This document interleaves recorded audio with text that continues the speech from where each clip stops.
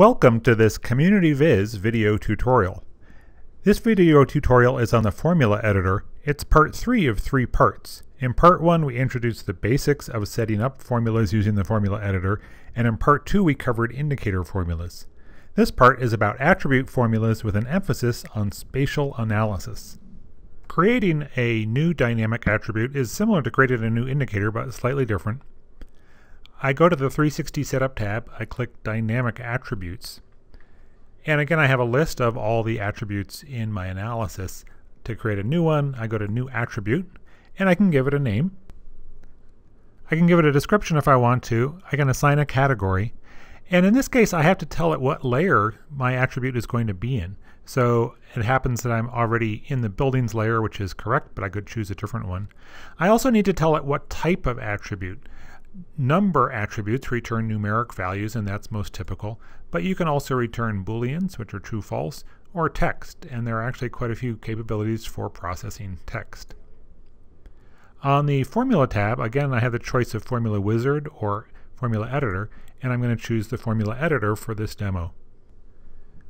Now again, I can do simple arithmetic on attributes. I can use the Insert Analysis component to insert an attribute. I have to choose what layer it's in, and then find it in the list. And then I can do something like add it to another attribute. And I have a simple formula. Again, I check my formula. In this case, when I preview, I see about 10 records, just the first 10 records. This is not actually processed, it's just a sneak preview. But it gives me some idea if I'm on track, and I'm seeing values about 2, that seems right.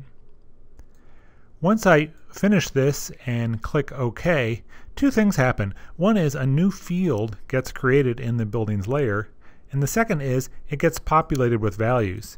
Now I had my attribute table open already, so I can see the new field has been created, but it appears to have null values. That's because I need to refresh my cache in the table so I can see them. Well, here they are. These are simple numbers. In each row, this value equals this value plus this value. In other words, I've added up the attribute distance to school and the attribute distance to landmark for each feature and given myself a new attribute called example. Now, what makes all 3 of these attributes special is that they're dynamic, which means that I can edit the map and they will recalculate their values.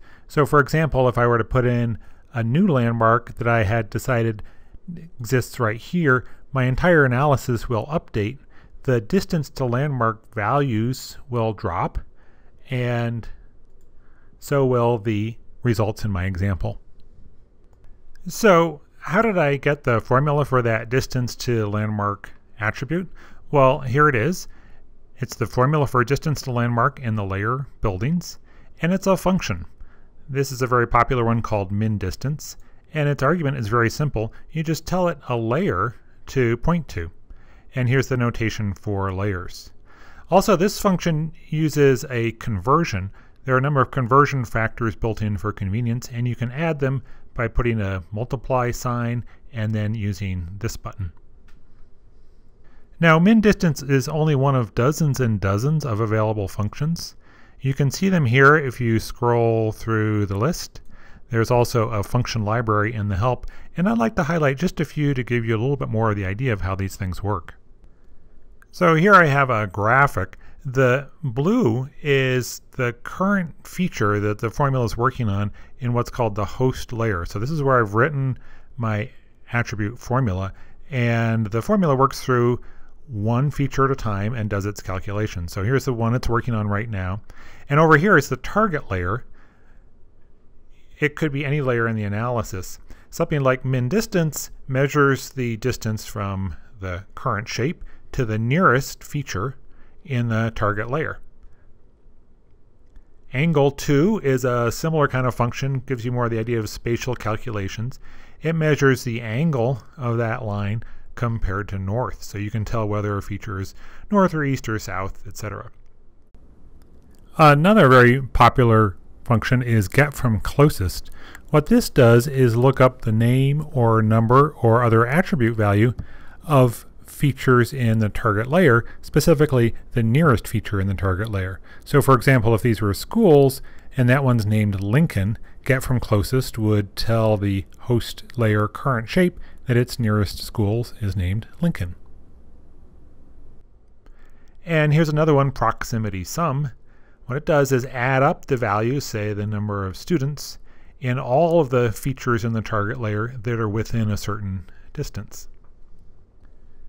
Here's how that proximity sum looks when I insert it into a formula. Again, proximity sum, and here's the function, the familiar attribute that I can click to provide. And I just wanted to show this additional format. There's a number, 1,000, with a comment. You can tell it's a comment because there's a single quote and it's in green. And it's telling me this is the maximum distance. So the default turns out to be 1,000, but I could set that to some other value if I wanted to. I could adjust my where clause to say I only want to look at certain kinds of schools, say, and I'd be finished with my formula. So those spatial examples I gave are just some. If you look through this group, you can see there's many other kinds of attribute formulas as well. Many of them work for indicator formulas as well. And the bottom line is there's a very powerful set of capabilities here in the formula editor, which is part of Scenario 360 and CommunityViz. Thank you for watching this CommunityViz video tutorial. For more video tutorials and CommunityViz resources, please visit the website.